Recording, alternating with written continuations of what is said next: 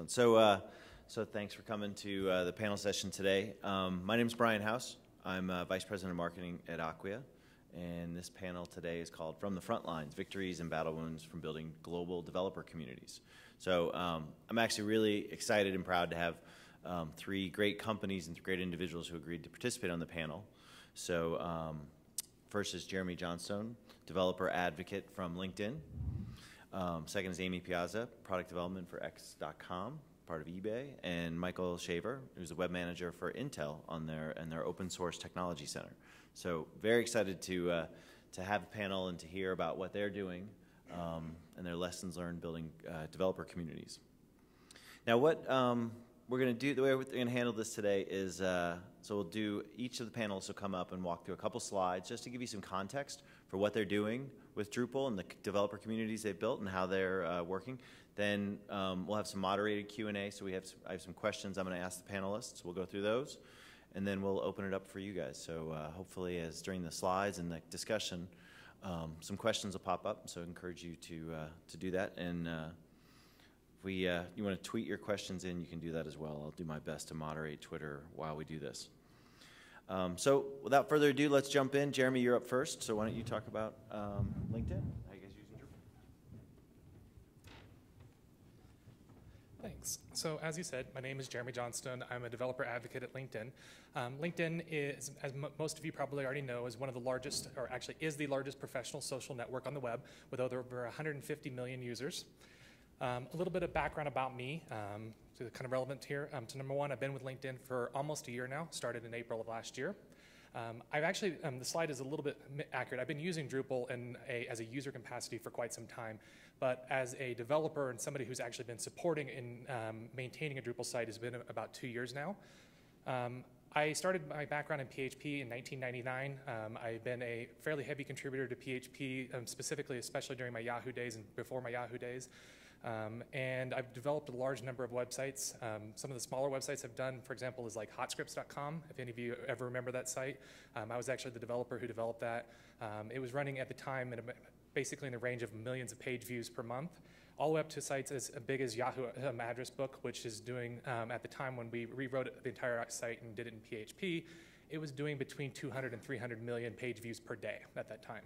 And all of that was based on a PHP-based website there.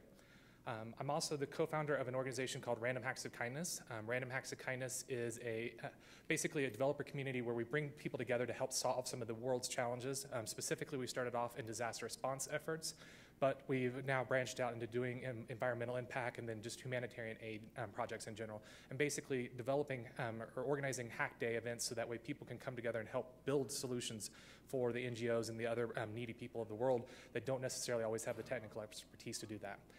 And incidentally, also, it is a Drupal-based site as well. So a little bit about how LinkedIn is actually using Drupal. We actually use Drupal in a number of different capacities, but my specific thing that I want to be talking about today from perspective is for our developer community.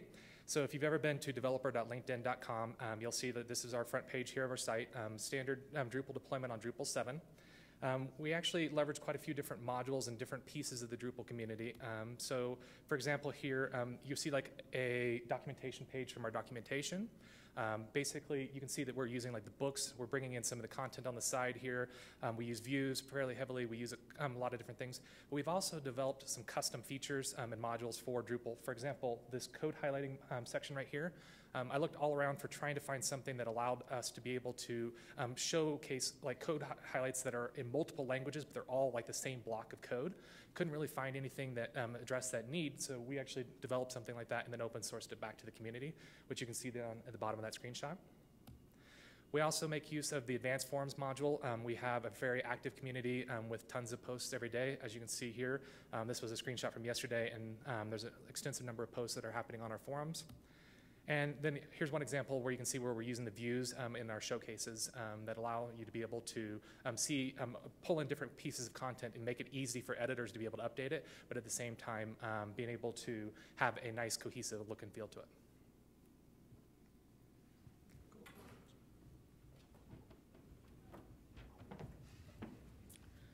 Hi there, I'm Amy Piazza. I do manage the development team at X.Commerce, which is a new branch of eBay Inc.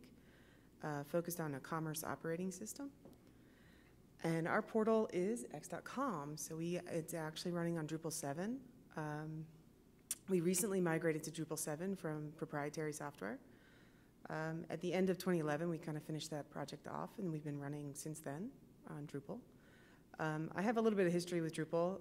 We also brought it in-house at AOL. I ran the developer network at AOL for a while. That ended with about 1.3 million users, and I think right now with x.com we're at about 300,000 on Drupal, plus some additional properties that we're looking at. I'm all about bringing Drupal to the enterprise environment. I know sometimes that's good and sometimes that's not. The way we use Drupal on x.com, it's essentially a developer network. We represent the developer network and the developer experience for eBay Inc. So all of those properties that live under eBay are at some point focused on x.com. That includes PayPal, eBay itself, x.commerce, which is the new one, Magento, Milo, and Where right now. We have other entities like StubHub and Rent.com that'll eventually get there. On the site, we do things, standard developer network things like SDKs, code samples, documentation, sandbox environments, all of those lovely things. We also have a developer directory, which is a partnership with Odesk. We have certification programs for various PayPal APIs and products. We've got O'Reilly writing articles for us. Those are all featured on the site. We also have the standard forums, blogs, support, and evangelism or outreach. We did partner with Acquia, but we currently maintain everything in-house. Here's some concepts about why developers are on x.com, why they matter to us. It's an open system right now, and we're trying to kind of make our mark in that environment. We're working on some common open standards in terms of commerce. We rely pretty heavily on developers to contribute back to the system, back to the environment and the ecosystem. And we're looking forward to growing the whole site and kind of expanding the whole developer network.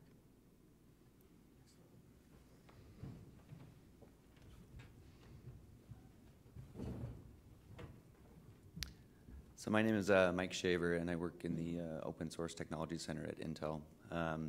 The Open Source Technology Center has been around for a long time, and it's grown quite a bit. But the primary focus around it has been Linux enabling, especially on the Intel platforms, obviously.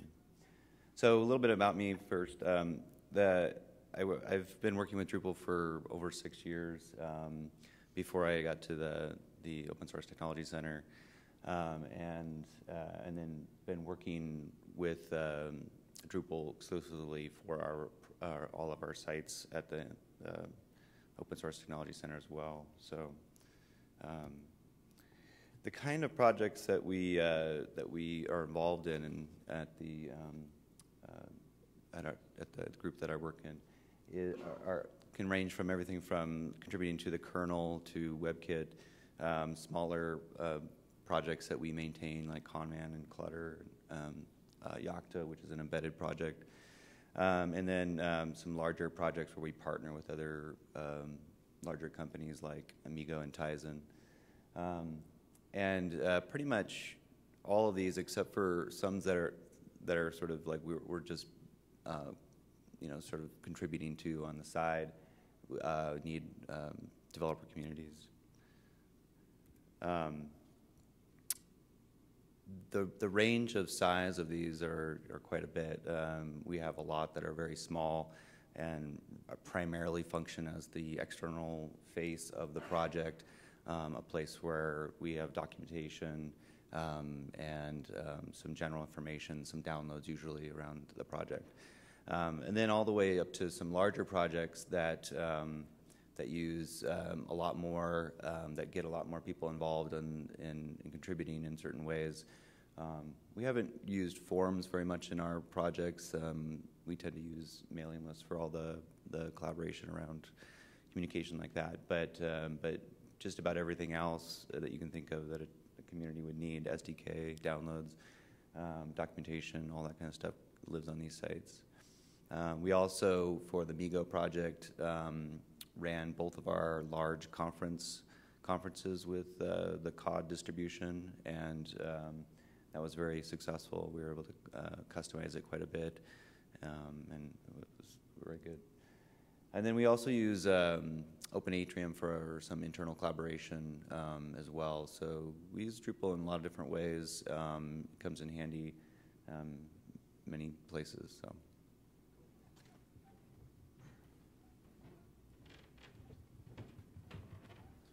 Excellent. Thank you for each providing some context. So now what we're going to do is just we have some questions that we're going to walk through. So I want to do that. So if you want, you can tweet questions to using the hashtag. I'm following it up here.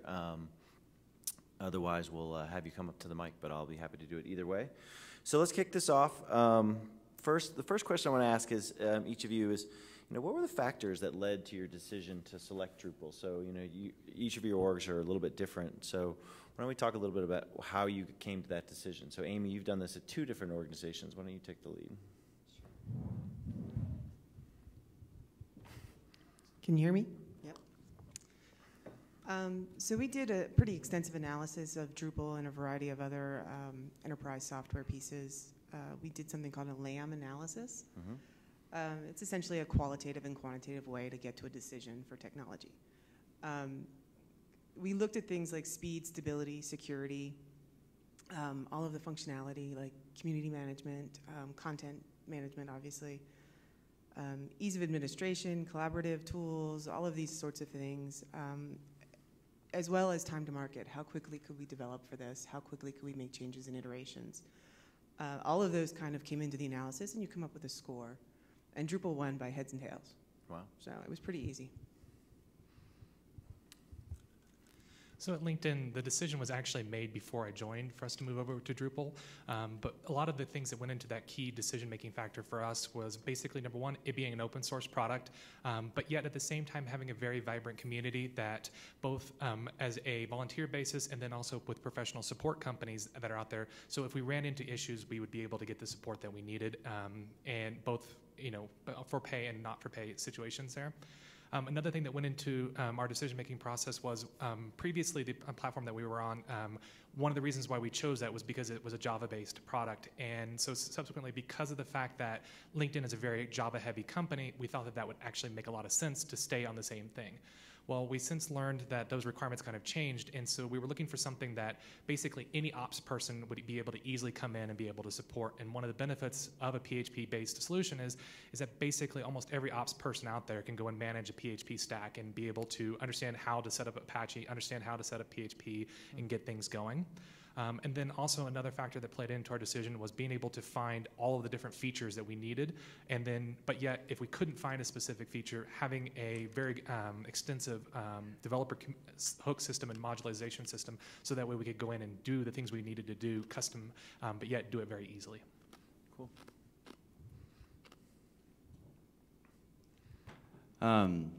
Well, Intel's quite large, and our group is just a part of that. But being the open source technology center, it was obvious that we needed to find an open source solution. Most of Intel uses Microsoft for most of their product stuff and websites. So, but it just was clearly the winner from our perspective, from the customization and the community perspective. So, talk a little bit at Intel, given that it is such a Microsoft-heavy shop. I mean, obviously in your group, because you're open source, I mean, do you have pressures from other parts of the organization about open source conceptually, or? I mean, Intel has a long history of contributing. I mean, we're one of the largest, I think, second largest contributor to the kernel, mm-hmm. and to other projects as well. But yeah, it sometimes can be challenging just because the IT group can be entrenched. But I think they give us wide latitude. Cool. So let's talk about the learning process for the development teams. I mean, you talked, Jeremy, that you guys are a Java-based shop. So when you made that switch, whether it was you or other people within LinkedIn, what was that process like? What did you go through from a training perspective? How much of a change was it? So in the case of that, basically our developer relations team, which I'm part of, is one who actually maintains the Drupal site there. So it wasn't necessarily an issue with moving Java developers over to that. But at the same time, there were being like I'm one of the primary people that actually supports and develops for our Drupal site. Being a longtime PHP user, I was very set in my ways of how I did things in PHP. And so subsequently, when you're coming in to a system like Drupal, sometimes things can be a little bit harder initially just because of the fact that you have a set way of doing things. And so subsequently, because of that, there's a bit of a learning curve. Whereas if you're coming in fresh and not necessarily having set processes for how you did stuff in the past, you can have a much easier time. And the way I liken that to when I'm talking to some of my developer friends is that Drupal in a way is kind of like the Rails, so to speak, of the PHP CMS community, and that there's a right way to do just about every task. It's usually well documented, but finding out what that one right way to do that task can sometimes be a bit of a hurdle. The other thing that I would say is that a lot of the documentation that's out there and a lot of the tutorials and hands-on guides and things like this were written from Drupal 6. Drupal 6 was probably the landmark success so far to speak of the Drupal community, and so there was a whole bunch of content written about it. Drupal 7, there is enough difference where you kind of have to make sure that the documentation that you're reading or the tutorials that you're looking at, you're actually making sure that you're still following best practice. And so a lot of the things have not necessarily been updated, so you just got to be careful and cognizant of that. And then furthermore, I would say, as with any open source product, you can't punt that responsibility of making sure that things are secure, things are done the right way and stuff like this. When you're using third-party modules, you got to make sure that you're looking over that and taking ownership and responsibility for making sure that what you're deploying is actually of a stable and quality nature. Excellent. I know, Amy, you talked a little bit about how you had a mix of both Drupal and non-Drupal developers. I mean, how has this impacted your organization on the development side? I think there's a little bit of a learning curve whenever there's a new technology, right? We went with documentation. We actually used Drupalize Me for some training. Excellent. I think the ramp up and everything like that was probably shorter than some other enterprise stuff. I think it's been pretty good. They're actually here. They could probably tell you more about it. Excellent. So talk about migrations. I know at least Jeremy for you and Amy for you, migrations was you guys moved over from a proprietary systems. From a developer community, social content perspective, what was that process like? What was what are some of the lessons learned or things you could share around that? Amy, do you want to go first? So we actually had a pretty complex migration. We actually had a 3 to 4 part migration. One was, we actually had 2 from a Jive system, 2 different Jive systems, different versions. One from a homegrown CMS, and then the last one was from an internal PayPal system. So we had a wide variety of data structures, data types to move and kind of get everything together along with users. It kind of morphed along the way, and some of the challenges that we faced were, creating a common framework and getting all of that lined up and having the foresight to understand what was coming at us again so that we could adjust and adapt as we went along. Well, Jeremy, you want to talk about your experience? So the CMS system that we were coming from that was Java-based was something called Jive. So if any of you have heard about that, that's what we were using. Some of the challenges that we ran into was, number one, was getting the content out of Jive. They actually have a fairly extensive API system, but pulling out some of the content was not necessarily the easiest thing to do. We thankfully were able to use a XML output format that they had, and then using the one of the Drupal modules for import, we were able to pull in like content syndication and pull it in through that mechanism. But one of the things that we learned kind of along the process of testing things was that the import-export process isn't perfect. And one of the things especially that you'll run into is that, especially in the case of with Jive, Jive went in and added a lot of custom markup and like specific CSS style tags and things like this on a lot of the content. So when that gets imported into Drupal side, if you just do a straight import straight across, you're going to have extra markup in your documents that, and your pages that is not necessarily relevant or needed anymore. And so subsequently, things may render just a little bit off, or things may have a bloated markup. So you're going to have to go in and hand finesse a lot of that content. So be prepared for that. One of the other things that we learned, especially the hard way too, is no matter how many times you went in and tested your import process, test it 2 more times. We ran into a couple issues where like we thought we had everything absolutely perfect, and then we go in on the day of the actual migrations, we were scrambling and have to go in and make a couple of fixes. So just be prepared that no matter how many times you think you ran over it, you probably haven't ran enough times through your process. Interesting. Now, what about training for content contributors, the people that use these sites, and they're participating, whether it's interacting in the forums in some cases, or providing information up there? I mean, what sort of things did you have to do on that side? Michael, do you want to take that one? It's been a pretty easy transition for most people, not everyone, but in general, the content forums and stuff are pretty straightforward, and I think it sometimes is difficult for people that are used to working in documents, and that's kind of a jump for a few people. But in general, people make the transition pretty easily. So, I mean, we don't do a lot of training specifically, except for just getting the sites out there in front of people and allowing them to use it. That's usually enough. So. Yeah, I mean, one of the things that we hear, I know, along the lines when people are evaluating Drupal for these types of applications is, they see the sexy demo from a Jive, or they see, something and they, like, oh, Drupal, we always hear about the authoring experience in that. So have you had any pushback from the authors, the people that use it on a daily basis or regular basis? Do you have people that are in it every day? Yeah, I mean, the people that are in it every day get more used to it. I think it could be better, and even some of the stuff that's happening here at the conference and Mm-hmm. coming leading up to the conference about the content creation forum improvements and stuff are all going to help. So I think in general, it's the great thing about Drupal is that it's moving fast, and so it'll only get better, I think.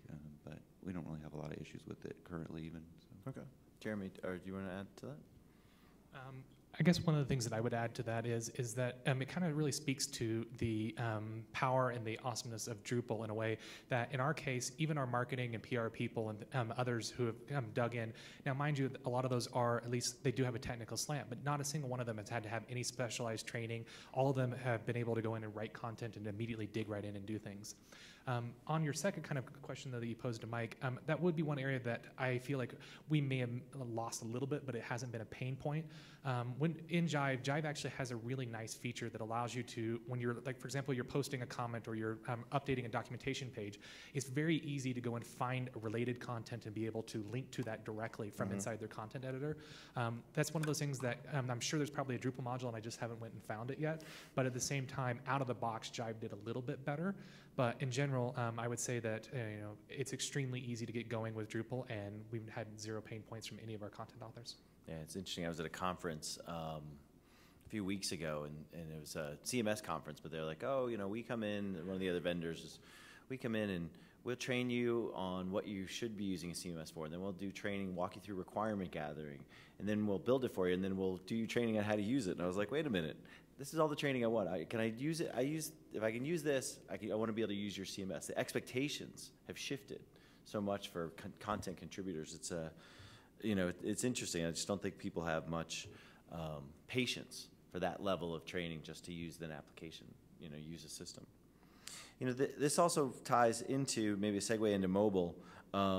How do you guys think about mobile for your developer communities, both for for people that are contributing content or the people that are using and interacting on the communities? Michael, do you want to take the lead on that? It hasn't been the highest priority certainly for our sites, but it's certainly becoming greater importance for us. And I think it's just a matter of being able to develop it in a way that allows for mobile interaction. And it's pretty easy to do in Drupal in general. I mean, it's mainly on the design side that you really have to consider. And there's some improvements, I think, going into the administration side. But I'm not so sure that too many administrators are going to be administrating their site on a mobile device. So I think it's more on the content creation and the viewing side that it's working out well. I know one of the things that you mentioned when we talked was, some of for your mobile developer communities, they're actually, you know, want to get access to the reference documentation and things Yeah. on the device while they're debugging it or working building apps. So some of the newer projects that we're working on are mobile OS, systems, and so you're going to have developers that are going to be kind of testing on live devices and are going to want to maybe jump over to see documentation really quickly. So that will be nice, I think, as well. Nice. I don't know, Amy, do you want to talk about sort of what you guys are doing at XCOM? We're kind of in the same boat where it hasn't been the top priority. I think it's becoming table stakes now, so it's something that we definitely have to address. My plan is to simply address it with the responsive design and take it from that approach. Interesting. Anything, Jeremy, you want to add? So I guess the point that I would add to that is that, and I kind of want to separate two facets of the discussion here. So number one, mobile is extremely important to LinkedIn as a company, and it's also extremely important to our developer community. So having mobile access to our APIs and our platform and SDKs is something that's very important. But at the same time, I would say that accessing our website, our developer website specifically on a mobile device itself hasn't necessarily been a high priority. And a lot of that has to do with the fact that the people who are coming to our website based off of all of the analytics that we've done, they're sitting at their desktop computer and they're coding. So when you're sitting coding, you're going to have a web browser available to you, and subsequently you're going to be able to pull up in that web browser and look at the documentation, interact in the forums and things like this. So while our website does work on mobile devices, specifically like an iPad, it's an absolutely great experience. It doesn't necessarily translate as well down to an iPhone type or smaller screen sizes. Sure. And so subsequently, it's not been a priority for us just because of the fact that most people, you can't code from your iPhone. So, well, I guess you could, but most people don't. And so subsequently, because you're not doing that, it's not been our primary focus. Okay, cool. So let's stick with you, Jeremy. Talk about real life best practices when implementing Drupal. You know, the pitfalls or things to avoid. You know, if there's one thing that you know now that you wish you knew when you started off this effort, you know, what would that be? I guess one of the things that I would say is that be very careful when you're using third-party modules. There's a lot of really good modules out there, but there's also a lot of really bad modules at the same time. And popularity does not necessarily equate to a module being of a specific quality or not. And one of the things that I think part of the reason for that is that the Drupal community makes it extremely easy for somebody to contribute a module to the community. And so subsequently, because there's almost zero barrier to entry, there's going to be a wide range of different things that are published out there, and some of them are well maintained, some of them are not. And one of the things that I do want to applaud the Drupal community on is that unlike other communities, for example, WordPress, where they kind of hide, some of the issues, they hide this and they hide that from what's going on, Drupal makes it very obvious on the front page. You can see when the last commit happened on it, you can see how many bug reports there are and things like this. So it's very easy to identify like what are the better modules in that respect. Two of the modules that I specifically wanted to kind of spotlight and that we had lessons learned on was that the Comment Notify plugin. It's a great plugin and allows people to be able to go in and be able to subscribe to comments that are posted. So in the case of like a forums module, if you wanted to know when somebody else is replying, you could subsequently subscribe. The issue that we ran into with that module is that it was very specifically designed in such a way that it didn't actually make as much sense. So if you subscribed on one post on a thread, you probably, and then when you post it again, you probably didn't want to subscribe again so you would get duplicate emails.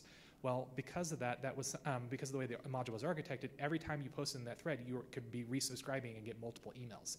So that was a concern that we had to go in and do. Another one was the CDN module. The CDN module for Drupal 7, pretty much most of all of the CDN modules all stopped their development, and they all pushed everybody towards the one that's called CDN. Unfortunately, due to a bug that was in the CDN module, you had to go in, like you couldn't actually use this in Drupal 7 because it didn't support the public : URLs, and so subsequently it didn't work. Furthermore, if you were on if you fix that problem in the code, which I do want to take time to note that the bug tracking system is an excellent resource. So make sure that any of the modules that you're using, review the bug tracking system, because there's tons of almost every issue that we have found, somebody else had already posted, and in most cases it had already posted a patch to fix it in the bug system, whether it had been rolled back into the code base or not. So that's an excellent resource for you. But in the case of this, once you fix that problem, then if you're an HTTPS site, there was another bug in the module where it didn't work for HTTPS. And the interesting thing about this module is it was extremely feature-rich. It had pretty much everything you could ever want in a CDN module, and subsequently there's about 3,000 lines of code. Well, when I went in and distilled it down to find exactly what we needed, out of that whole module is 9 lines of code. So in this case here, we decided, instead of running into these perpetual issues in a module that hadn't been well maintained over the last year, we just took the 9 lines of code that we needed that were relevant and made our own module and then subsequently use that. So be prepared and aware that that might be a step that you need to do. Furthermore, I would kind of say that like I already kind of touched on this, but be cognizant of the fact that just because you're using open source, you still have to take ownership for making sure that, like, security, you're staying up to date and things like this. The Drupal community is really good about publicizing when there's a security fixes and, like, making sure that you're aware of it, but you need to dedicate time to making sure that you do stay up to date and making sure that you're staying on top of those. The general rule of thumb that I always like to use is plan on using about an hour a week to maintaining and keeping your site live. And that doesn't mean that you have to do an hour's worth of work, but making sure that you're staying current on what's going on in the community, knowing where the community is going is a great, is going to set you up for success in the long run. Especially, like, paying attention to, even though Drupal 8 isn't released and out there in the field yet for production use, making sure that you know where Drupal 8 is headed, making sure that that aligns with that, with your goals and your initiatives, because otherwise it could catch you off guard and subsequently you're left, have to maintain and support that. Cool. So Amy, why don't you go next? And you can talk a little bit about, what you wish you knew back then when you started.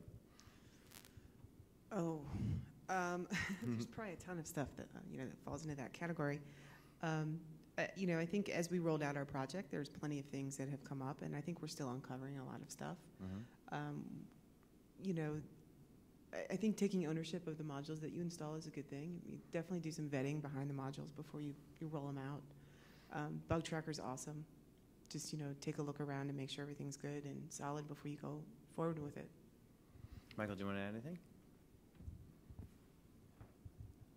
One of the things that we, have learned over the course of the years is that, we have a lot of sites and a lot of the stuff is pretty repeatable, and so we're really, driving towards the distribution kind of model and kind of the features or apps where we can reuse them. So we generalize them sometimes, add some settings so that they can be customized for a site but are basically the same code base.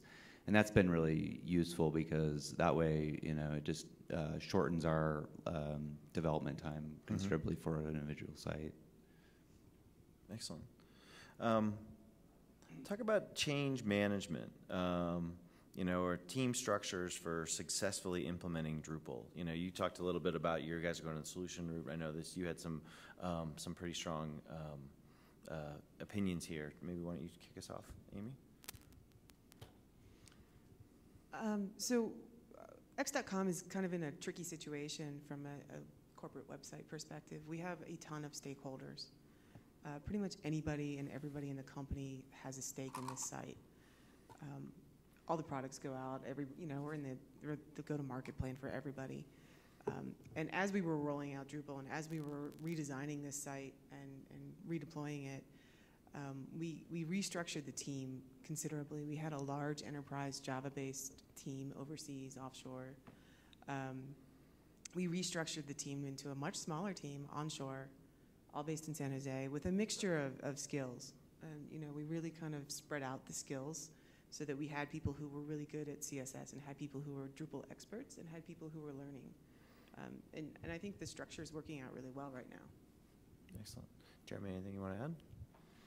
So one of the things that I think that has made us extremely successful in this area so far is we spent a lot of time when we were initially doing the Drupal deployment to go in and set up a lot of the groundwork and infrastructure pieces ahead of time. And that was one of the things that made it very easy for us to roll out new changes and things like this. Some of those entailed, for example, a Git-based deployment process that allows us to be able to roll out new fixes into the field. Other things were automated backups. So, for example, besides just the nightly backups that everybody normally already runs, we also made it to where, like, for example, every time we did a new deployment to the site, it would automatically back up the entire code base as well as the database. So that way, even if you forgot or something like this, and that also facilitates easy rollback. So that way, after, say, for example, something pushed out in the field and there's something wrong, we could run one command from the shell and be able to roll back to the exact state where it was, even if there had been migrations or other things that had happened to update the database. And then finally was making sure that you had a consistent approach to being able to bringing the site up and down. basically, if you are just depending on the maintenance page, well, when you're pushing code, you can't depend on the fact that the maintenance page is actually going to be live. So we configured on our load balancers a way to be able to, when we're doing a push deployment process, that none of the traffic even hits to the web servers at all, and it says that the site is in maintenance and that we're actually doing that push process. Excellent, excellent. Let's talk about roadblocks. What do you do when Drupal doesn't meet your needs, your community? Developer communities usually have a lot of different pieces of it. Wikis or something we talked about. There's others. What do you do when you hit one of those roadblocks? Michael, do you want to take the start? A lot of the developers in our group have worked with other tools, and so Drupal wasn't always the best answer in the case of a site that has a lot of developers and needs a good wiki. We usually go with MediaWiki. Just because of the way that they're used to working and the ease of that application for wiki content. And we find that with some other applications as well. So it comes down to is there a tool that is good enough to use, and then if not, then we can look at Drupal, and if it doesn't exist in Drupal, then we can build it. So it kind of goes down that line. Usually we start with does the functionality exist in Drupal, and can we leverage that to begin with, and if not, then we look elsewhere. So. Excellent. Do you want to go, Jeremy? So I would probably echo the same things that Mike just said, but an additional, so where we kind of ran into issues wasn't necessarily on the wiki side of things, but is in our forums. So we have a very vibrant community that's posting a lot of posts, and they're asking a lot of specific questions and stuff like this. And because we segregate out our forums based off of different respective parts of our API. So in our case, for example, our REST forums are separate from our plugins forums. And so subsequently, as you probably well know in any forum, people post in the wrong forums. They post on existing threads and things like this. And so one of the pain points that we've kind of ran into is that the forums, while it's a pretty good and it has a good solid foundation, it's not the same thing as a full featured forum package. Like, for example, if you've ever used vBulletin or things like this, so the administration capabilities and things like this are a little bit lacking. I would say that it hasn't necessarily been a roadblock for us, but it's kind of one of those things where we wish it was better. And so subsequently, like Mike said, it's one of those areas where we're going to probably invest some time and effort in going in and enhancing advanced forms and making super enhanced or advanced forms to be able to better support some of those administration features that we're looking for. Excellent, excellent. Amy, do you want to talk about a few things? Sure. I mean, I think we take the same approach, check it out, see if it's out there, if we can leverage what's there. If not, build it. One of the things that we're tracking right now is technical documentation, and we're having a really kind of difficult time combining all of these different formats of technical documentation into something that's reasonably presentable on the site. And we don't exactly have a solution yet. We're kind of exploring our options right now. So. Okay. Just a reminder, if you do want to submit a question via Twitter, you can. We'll move to some of those as well here. There's a question actually that came in from Dan. Amy, you mentioned the LAM analysis when you did your sort of selection process. Can you talk a little bit more about what that is, explain it, and maybe provide references that other people might be able to use that framework for? Sure. It's actually, if you do a search for it, it's L with 3 A's and an M. And it was actually created by one of our chief architects, Jeremy Carrier. It's actually a pretty easy way to make a technology decision. You essentially define what good is, and you have a quality tree. So you kind of define all of those things that you're looking for in a good product. And then there's a whole formulation that goes with it where you give ratings and values to each of those qualities, and you end up with a score. Mm-hmm. And it's a really easy way to actually come to a conclusion in a quick way. Interesting. What about Commons? Drupal Commons is a distribution for community sites. Did anyone look at Commons, evaluate that? Sort of what role did that play in your process? I don't know, Jeremy, do you want to talk, or does anybody have a... Okay. We actually did start by looking at Commons, and by the time we got through all of the things that we actually needed, we realized that it was the Drupal 6 versus Drupal 7. Mm-hmm. Did it make sense? Were we going to use enough of Commons to stay off of 7? Mm-hmm. Mm-hmm. And it just didn't match up, so we ended up with essentially a partial Commons on Drupal 7. So a lot of the bundled pieces, I gotcha. but not all of it. Anybody happy to take questions from the audience if you guys want to come to the mic? All right. Hey, thanks. I'm Ryan. I work on OpenAI.org, and we're an energy sharing platform that's considering building a community, and developer community is a big place we'd like to start. We have a lot of APIs and different things like that. So I'm wondering, how do you incentivize building a community? So I think, like for LinkedIn, well, the developers there are really interested in building something for LinkedIn, I imagine.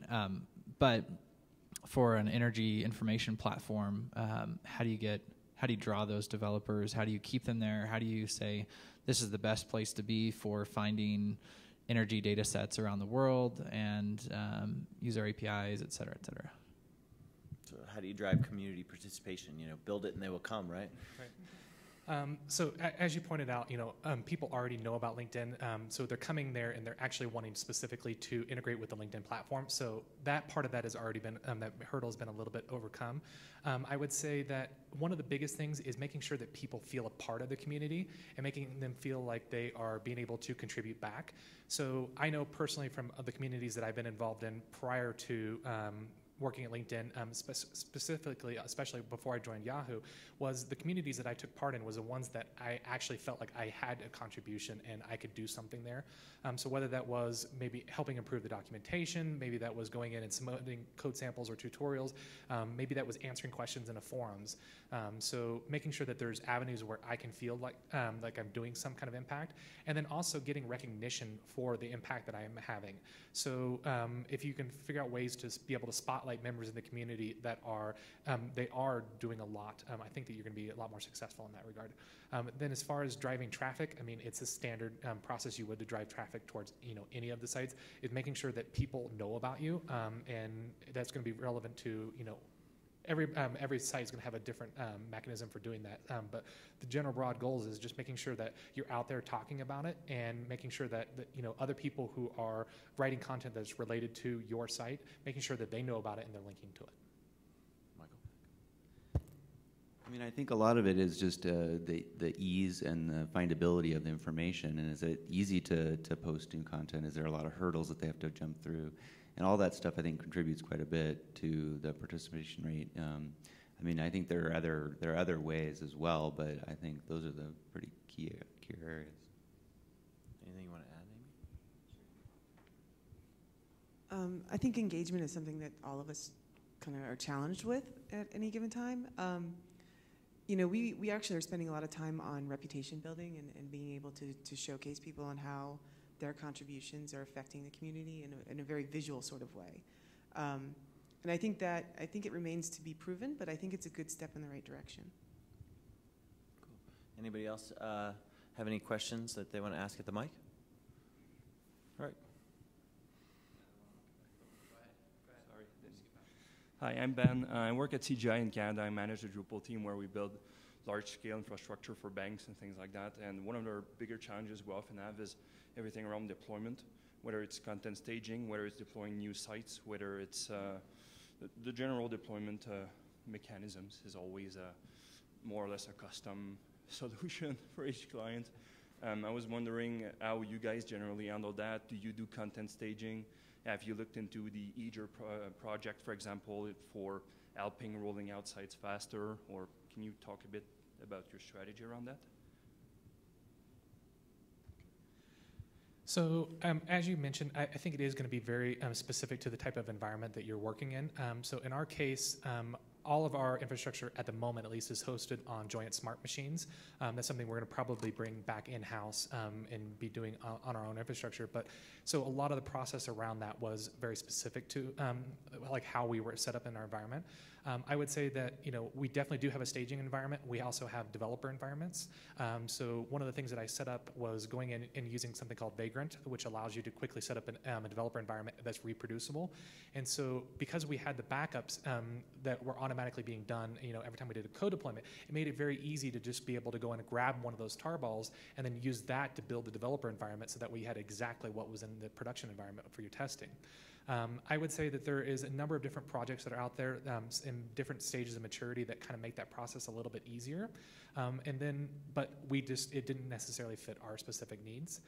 One thing that I do want to kind of plug here on the Acquia side, Acquia does have a solution that we were interested in but didn't necessarily work for us, was being able to have like development, staging, and production environments, and then being able to easily, like one button push, migrate stuff that had happened in your development environment to the staging and then up to the production environment. And it sounds extremely interesting, and I would love to explore that a little bit more, but it just didn't fit LinkedIn specific needs. Cool. Anybody else, anything else they want to add? Yeah, I think I would echo that as well. It can be difficult, and it usually does come down to some kind of a custom solution. But I do think that some of the hosted solutions like the Acquia and Pantheon have some interesting concepts around them, and may work for your needs. It didn't work exactly for our needs because of the requirements of so many other services attached to these sites, and so that became a little bit difficult. Someday that might get solved. But excellent. Go ahead. Okay. So I'm wondering, what's the best way to support a hackathon and to build your development community from going to hack events, helping people get data, APIs, etc. from those events? Do you have any thoughts on that?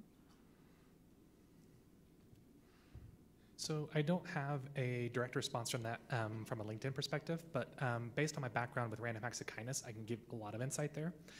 So basically, Random Acts of Kindness is about developing Hack Day events, and then one of the challenges that we've had with Random Acts of Kindness is bringing that continuity between events, and so that way, just because you're at a 24-hour Hack Day, it doesn't stop there. There's still ongoing things that go on, especially because our nature of the hacks that we're doing with Random Acts of Kindness is trying to build sustainable solutions for disaster response and then now environmental impacts in other areas. So basically, you can't just stop at that point. And so that's why we, in the case of with Rock, we are leaning on Drupal and being able to build out a Drupal community where people can interact and be able to stay up to date on what those specific hacks are. So again, it's very much intended by your specific audience, but in our case there, it was being able to make sure that all the projects that were worked on are being spotlighted up on the website, that there is a way for people to be able to find out who was working on these projects, find out what the current status of those projects are, and then also being able to get involved and contribute back specifically. That was all things that have been very successful for Rock. All right, go ahead. So I work for Jaspersoft, and we are currently in the middle of a migration of our community site, jasperforge.org. And one of the things that has come up and we're still undecided about is user points or user karma. Thinking about either going with a model like Stack Exchange or Stack Overflow, or I was just wondering if any of you had experience or thoughts around user karma or user points. Amy, you talked a little bit about that, right? Yeah, we're actually in a partnership with Badgeville to create a whole framework for that.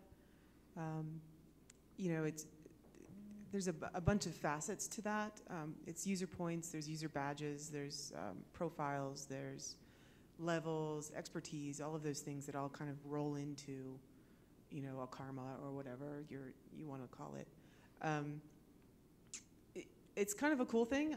I think I said earlier, I think it remains to be proven for us in particular. I think it's proven elsewhere. You don't think of it, but that little badge next to your name is pretty powerful when you get those, and it kind of sinks into your mentality, and you start working towards things more often.